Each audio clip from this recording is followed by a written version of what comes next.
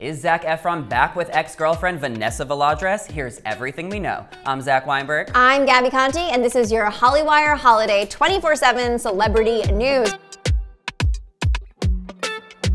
It seems that maybe actually she wasn't even his ex-girlfriend, because there's a chance they never even broke up and we were just listening to some rumors. But anyway, recently we reported that sources close to Zac Efron were claiming that the actor was single, which of course got us very, very excited because his ex, other Vanessa Hudgens, also was single at the time. So of course people were holding on hope that maybe these two High School Musical sweethearts would get back together. Well, it looks like Zac is back with Vanessa Valladares, yes, his Australian model waitress girlfriend. Turns out the Sun report that claimed Zac and his girlfriend of 5 months, Vanessa, had split up might not be accurate at all, as E! News just reported that the two were spotted recently leaving their gym in Adelaide, Australia, but coming from separate exits. But I do think it's interesting that they were seen coming out of opposite exits. So were they trying to let people know they were back together, or maybe they are broken up? Maybe, and that 2.5 hour distance couldn't be that bad. The spotting of Zac and Vanessa comes just a week after there was speculation that this pair split, since Zac had moved to Adelaide from Byron Bay and this long distance was too much for this couple.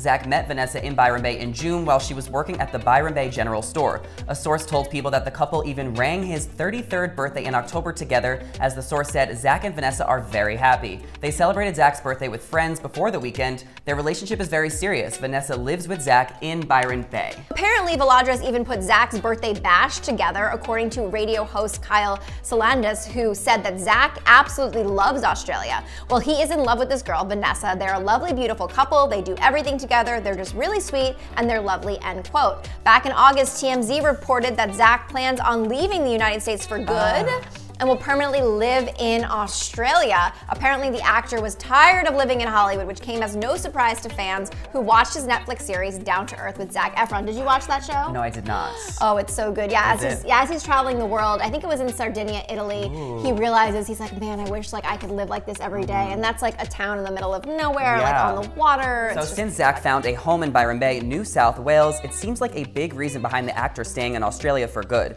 Could just be his new girlfriend. A source close to the couple spoke in Zac and Vanessa's dynamic by saying, Zac and Vanessa are really good for each other. She has calmed him down a lot, and he's not partying too much. The two enjoy spending time outdoors with each other, a good thing to like doing when you live in Australia. Vanessa loves to be active. She and Zac have that in common. I mean, they're both very fit couples.